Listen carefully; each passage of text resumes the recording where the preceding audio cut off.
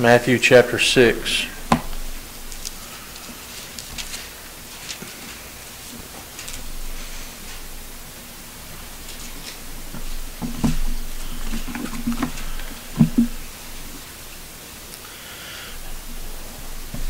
In this portion of what we refer to as the Sermon on the Mount, Jesus lays forth some physical needs that man has, and the concern that we have for these physical needs, the concern with providing those physical needs, the concern of maintaining those physical needs, the concern of making sure that we have enough of those physical needs, things of that nature, and several different lessons actually can be learned from this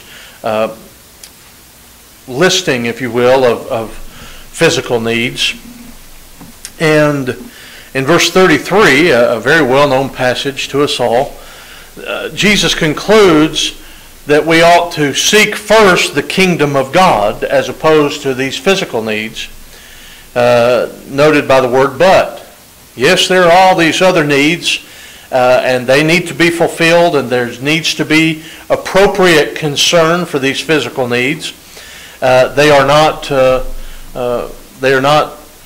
things to be laughed at or scorned, but they need to be considered rationally. They need to be considered appropriately, and they need to be considered within appropriate limits and within context. And the context here is seek first, your priority being seek ye first the kingdom of God and His righteousness. We note that the kingdom of God is a reference to the church that Jesus would establish, ultimately leading to the eternal kingdom of God, that being in heaven. But the kingdom of God, Jesus refers to the kingdom of God as His church in Matthew chapter 16, verses 16 through 18. He refers to the church and the kingdom as being one and the same. And so to seek first the kingdom of God is to seek first the church, and it is in Christ's and in Christ's church or in Christ's body where we find salvation. And so the point being made here is make sure you take care of your spiritual needs first. Be more concerned about your spiritual needs than your physical needs. Put those spiritual needs above your physical needs. It makes reference to God's righteousness. We know that God is right and everything that comes from God is right, but this reference is to the scheme, if you will, or the plan by which God makes us right. The Bible teaches that we have been given commands and laws, and when we break those commands and laws, we separate ourselves from God. Isaiah 59, verse 1 and verse 2. Sin separates us from God. Sin is a transgression of the law.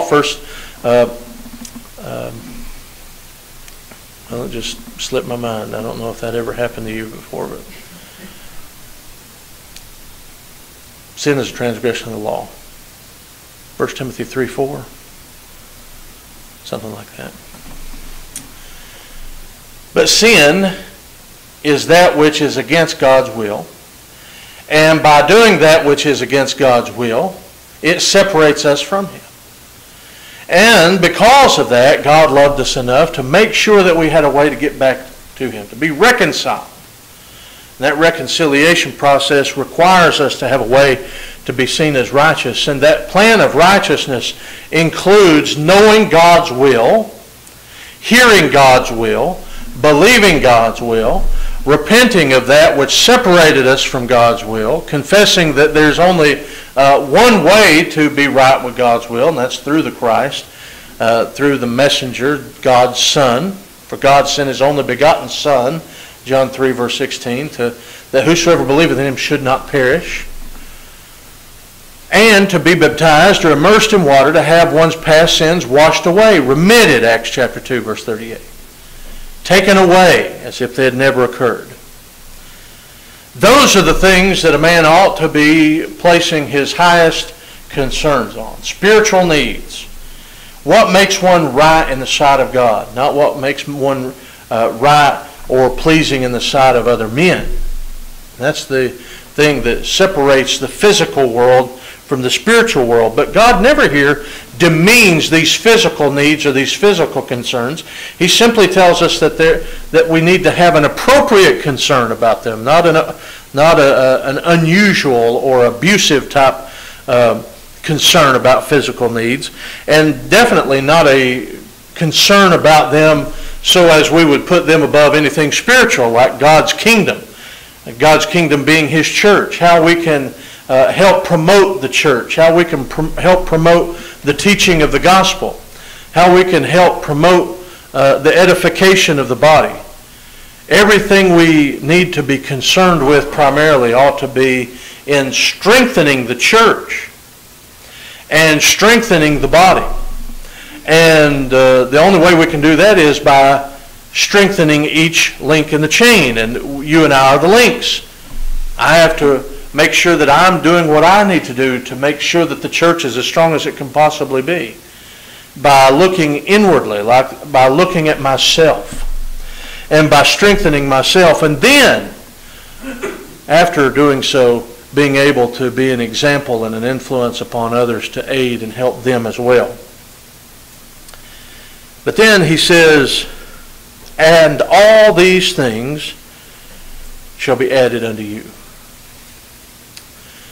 Now there are a lot of folks who misunderstand the kingdom of God, the nature of the kingdom of God, what God is talking about when He makes reference to the kingdom of God. And there are those who misunderstand righteousness and God's righteousness and what that entails, and what that requires obedience, and that requires something on man's part.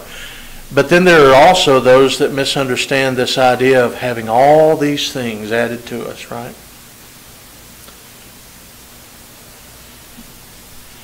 It does show that God sees the need, and that there's nothing necessarily wrong with these physical needs, doesn't it? That there is an appropriate concern that can be placed on the physical needs. That there are physical needs that need to be met. Otherwise, God wouldn't promise to add those unto us if they weren't necessary, if they weren't appropriate.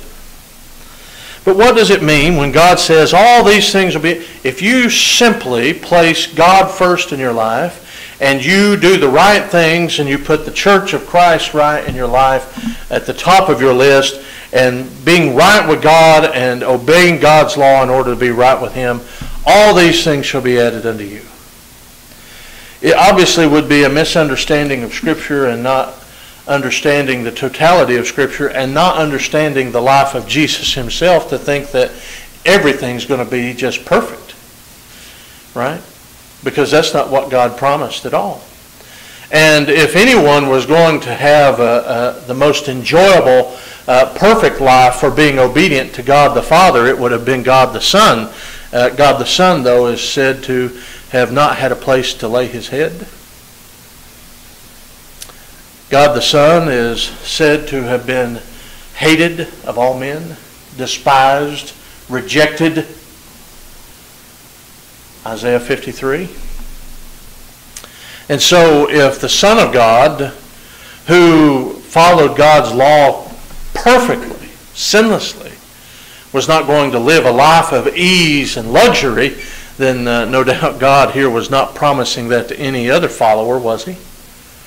So what does it mean that God would add all these things unto you? And that's what we're going to look at for our short period together this morning. The idea of, yes, putting our priorities right, making sure that we put our spiritual priorities right, and that the physical priorities are indeed, there is a place for those, an appropriate place for those. But when God said all these things would be added unto us, if we don't get everything we want or desire, that doesn't mean that God's not adding unto us. It doesn't mean that God's forfeiting His promise, does it? All these things shall be added unto you. Well, in this particular text, God gives us at least one idea of how a lot of these things would be added unto us. And that would be through His general care of the world, through His general providence, you might say. In Matthew chapter 6 here, and in verse 28, he says, "Why take ye thought for raiment? Consider the lilies of the field, how they grow. They toil not, neither do they spin. And yet I say unto you that even Solomon in all his glory was not arrayed like one of these. Wherefore if God so clothe the grass of the field, which today is, and tomorrow is cast into the oven, shall he not much more clothe you, O ye of little faith?" So here, God's general providence is used as an example of how we might have some of these things added unto us. God says, look, the lilies of the field, they don't go out and worry about tomorrow. They don't work, they don't spin, they don't toil, they don't labor considering what tomorrow is going to be like. Yet they're clothed today as beautifully as any one of Solomon, who may have been the richest man ever to see the earth, right? Physically speaking. And he says, if I'm going to clothe this aspect of creation, if I'm going to make sure that that this part of my creation is taken care of, why then would I forsake the greatest of my creation, the creation that I loved so much that I sent my son, the creation that I loved so much that I made in my own image so that we could talk together, so that we could reason together, right? Isaiah 1 verse 18. So that I could share my love with and you could share your love back with me. You know, the lilies of the field, they can't speak and reason to God. They do show their love for God when they bloom because God told them to bloom and they did, right? And when they do what they're supposed to do, that shows their love. But you know, that's just how the lilies are, right? That's just what they do by nature. Man has been given a choice. And so we're different. We're different. And so God says that through general providence, all these things, or some of these things, would be added unto us. In Acts chapter 14 and verse 17,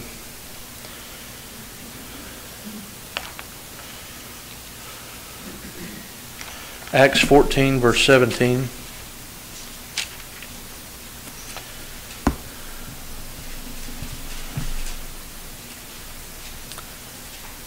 it says, "Nevertheless, he left not himself without witness, in that he did good and gave us rain from heaven and fruitful seasons, filling our hearts with food and gladness." The Bible tells us that God sends the rain to the good. He sends the rain to the bad. There are those who have fruitful seasons, those who don't have fruitful seasons, but God has made it so that nature will do what it's supposed to do to make sure we have things that we need here in this life. In Psalm 145,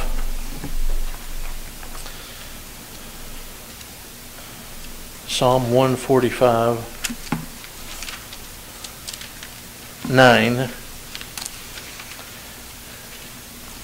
"The Lord is good to all," the psalmist says.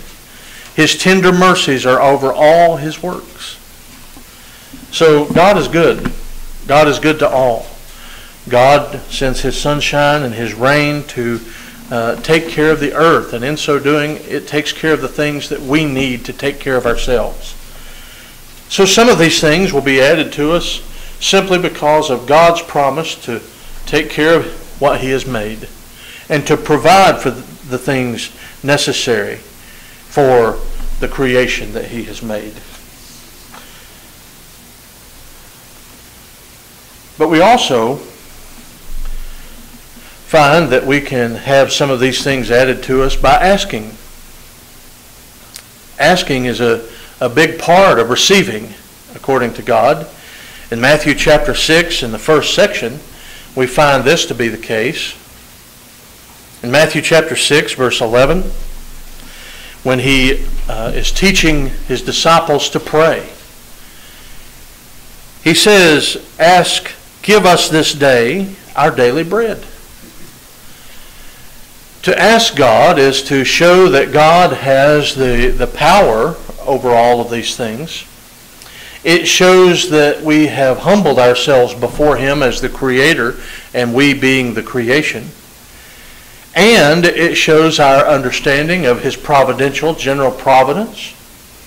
And it shows our desire to seek Him by asking, give us this day our daily bread.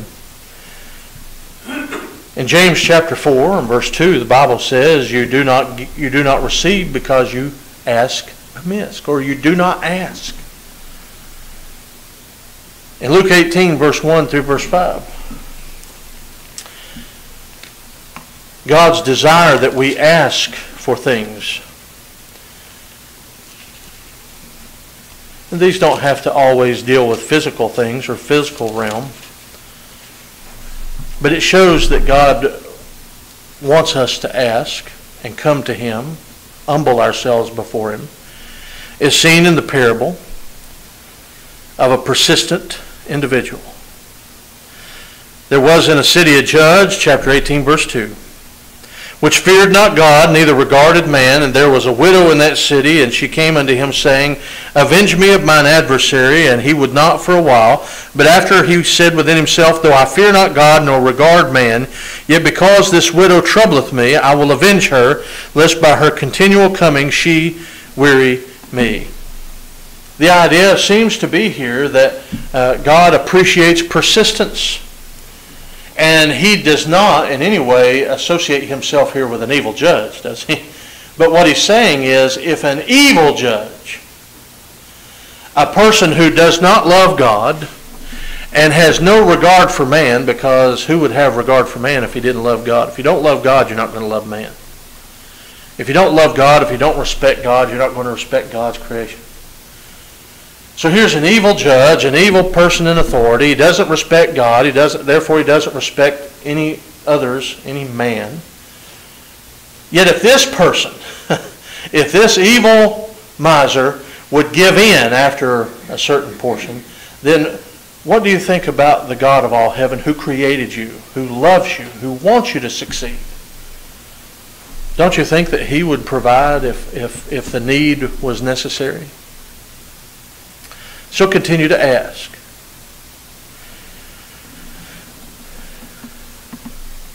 The Bible tells us in 1 Timothy chapter 6, 1 Timothy chapter 6,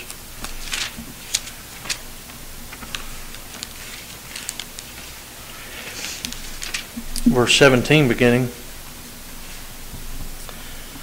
Charge them that are rich in this world that they be not high-minded, nor trust in uncertain riches, but in the living God, who giveth us richly all things to enjoy, that they do good, that they be rich in good works, ready to distribute, willing to communicate. Communicate there means to be benevolent. To have association through fellowship. Laying up in store for themselves a good foundation against the time to come, that they may lay hold on eternal life. Now, why would I bring this up? Well, the Bible tells us that God may add all these things to us in some form or fashion through those who are rich. Because the charge to them that are rich is to do good, to look to their fellow man, to help their fellow man, to look for opportunities to share the blessings that God has shared with them. They can share the blessings that God has given to them with others. And so God gives richly. And so the Bible teaches those who are rich in this world to give richly. Why? Because they're not to consider the things of this flesh any more highly than those who are poor, right? Matthew chapter 6.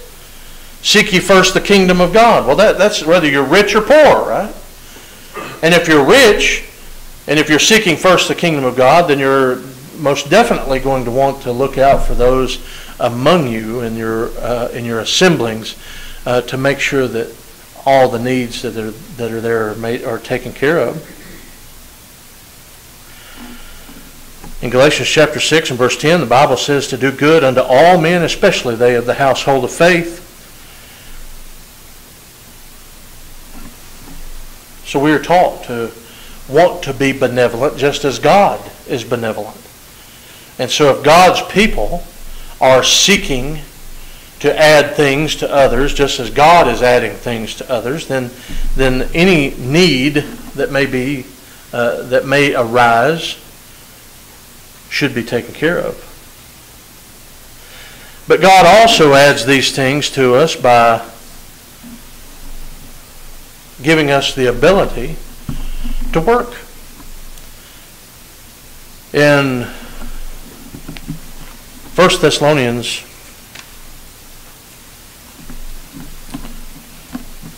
chapter 4, 1 Thessalonians chapter 4.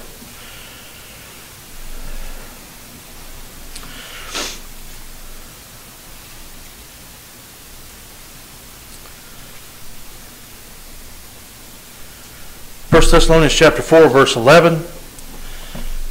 It is written that you study to be quiet, to do your own business, and to work with your own hands. God has given us the ability to use the blessings that He has provided us, the general providence and the physical blessings that we have, to earn a living. And so how are all these things going to be added unto us? It's by using the blessings God has given us to work, to take advantage of the physical things that are there, to take advantage of our physical health, to take advantage of our strengths, to take advantage of our strengths physically, our strengths mentally, to do things that are productive and that will be able to raise funds for ourselves and in our homes.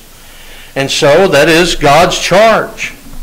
God's charge to us is to use our physical abilities and our mental abilities and to work with our own hands. So how are these things going to be added unto us? Well, God has given us the abilities to take care of ourselves, and He expects us to do that, doesn't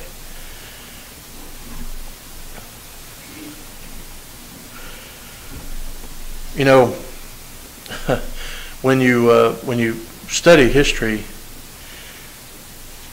you see a lot of things that seem to be backwards, and then you see things and you might say, well, that makes sense, right? The individuals that were rich when they traveled from Spain to Peru, or when they traveled from England or France to the Bahamas or whatever, they didn't come there to work, did they? They came there and then they wanted other people to work for them.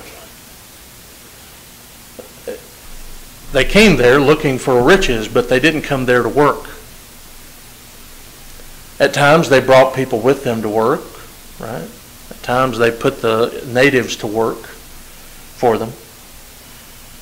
Sometimes in ways that were not scriptural, right? We see that even in America's history. But that started long time before America was ever in existence. But the Bible tells us that if a man doesn't work, neither should he eat.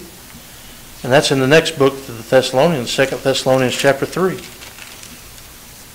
Verse 10, even when we were with you, this we commanded, that if any would not work, neither should he eat.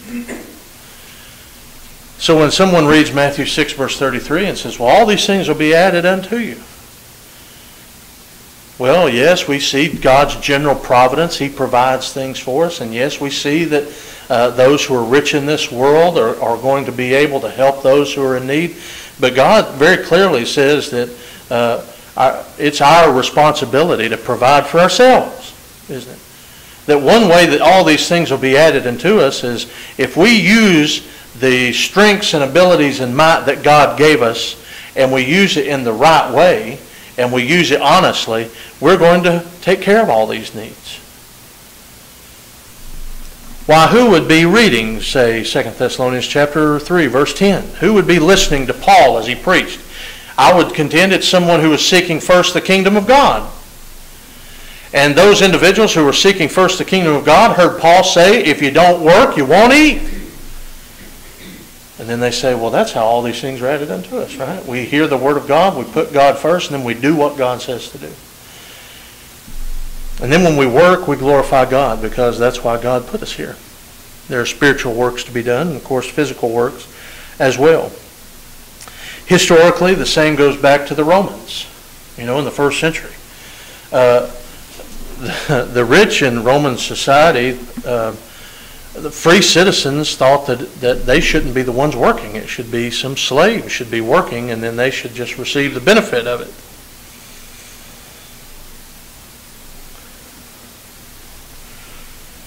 And of course, that leads to a very harmful economic society, doesn't it? When individuals seek to do no work and add no benefit to an economic system.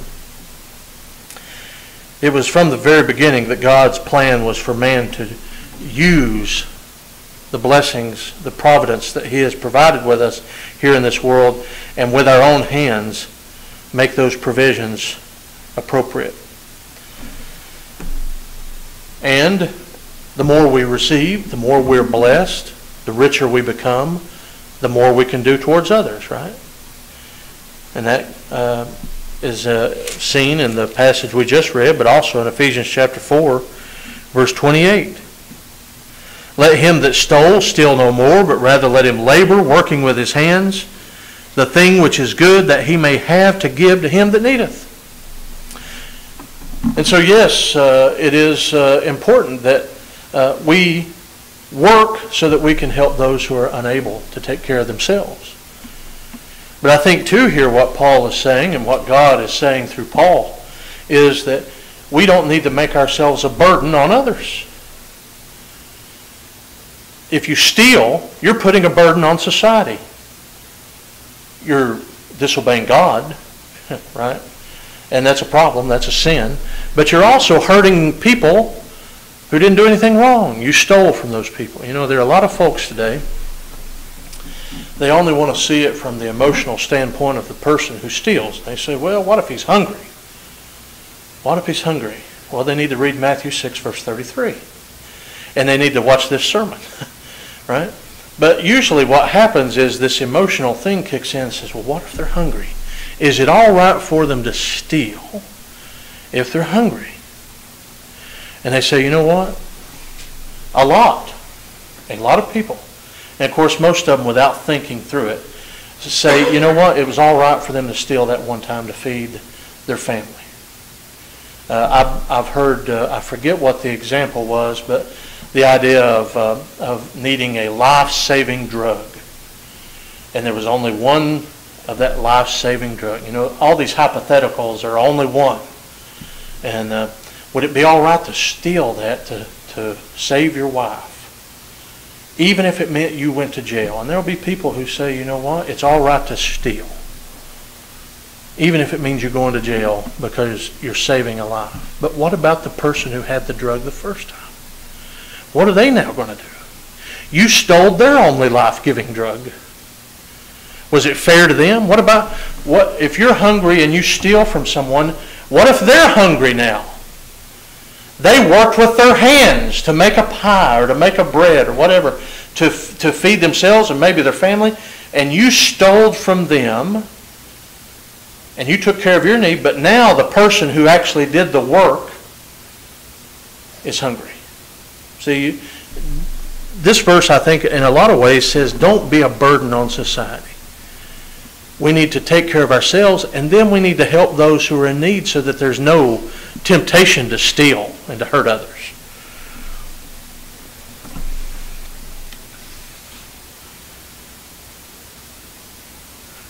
And that's 1 Timothy 5, verse 8.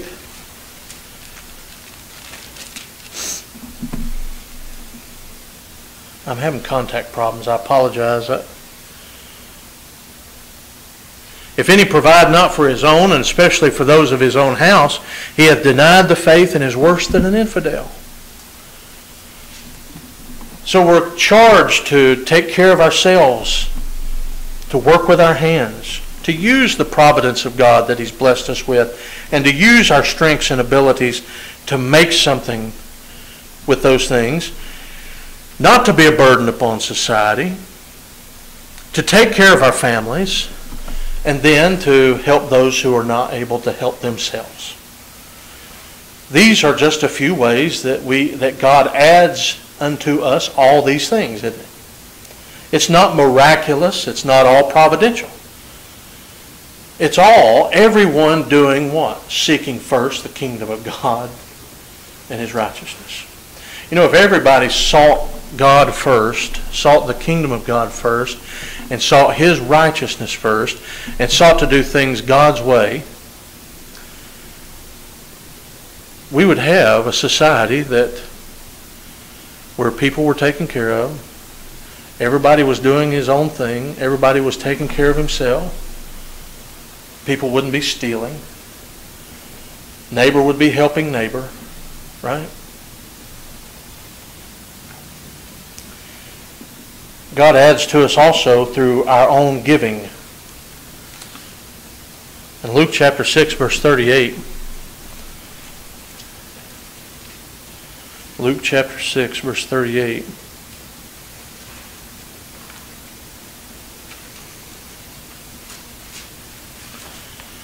Jesus says, "Give, and it shall be given unto you. Good measure, pressed down and shaken together and running over, shall men give unto your bosom. For with the same measure that you meet withal, it shall be measured to you again." You know, it reminds me of Matthew 7, verse 12, what we commonly refer to as the golden rule. And we paraphrase the golden rule: do unto others as you would have them do unto you. Give, and it will be given back to you somehow, some form, right? Give, and it will be given unto you. Jesus was a great giver. Jesus gave life. Literally, in the beginning, Jesus gives the hope of eternal life. But Jesus was also a recipient, wasn't He? Jesus was a recipient. In Luke chapter 8, verse 2 and verse 3, a certain woman which had been healed of evil spirits and infirmities, Mary called Magdalene, out of whom went 7 devils, and Joanna the wife of Chuzo, Herod's steward, and Susanna, and many others, which ministered unto him of their substance.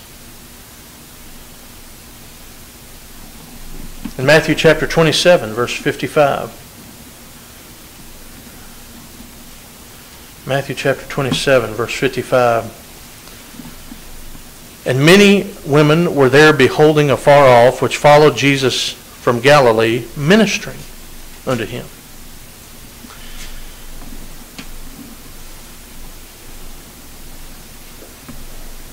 Jesus was a recipient. And Jesus could have miraculously taken care of every need He ever had, couldn't He? But He saw the need, the benefit of others helping, and He allowed them to help. Right? He allowed them to help. Did He need someone to wash His feet with their hair? No, but He saw how that blessed the woman who did. Give, and it shall be given unto thee.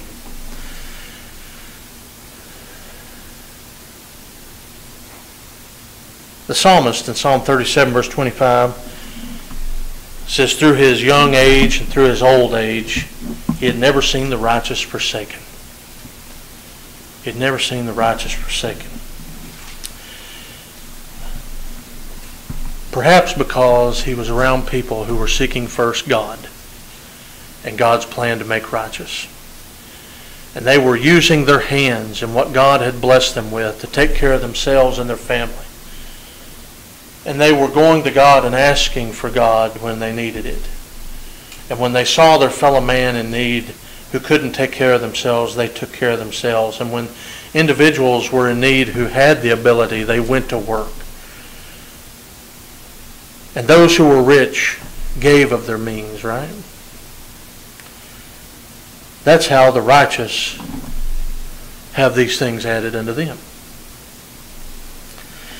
And the reason God set up this system, if you will, of everyone taking care of themselves and their own family, and then as a church family making sure that everyone is taken care of as well.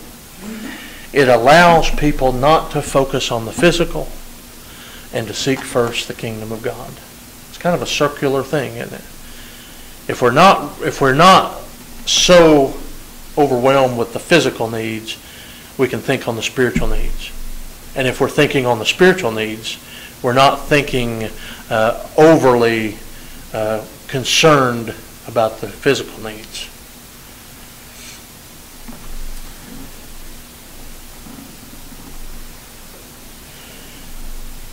It's easy to see the wisdom of God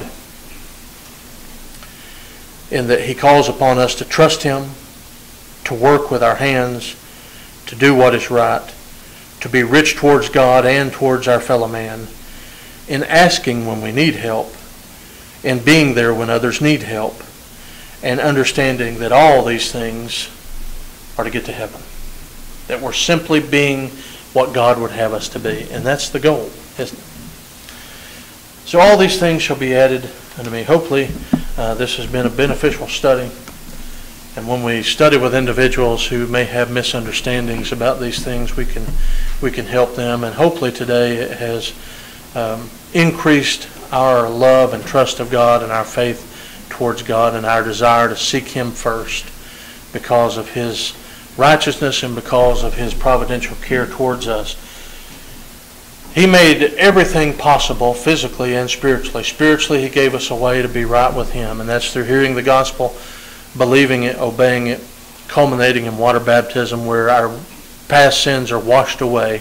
Acts 22 verse 16. If you've not yet had your sins washed away, been added by God to His church, Acts 2 verse 47, then that's your next step in your spiritual walk.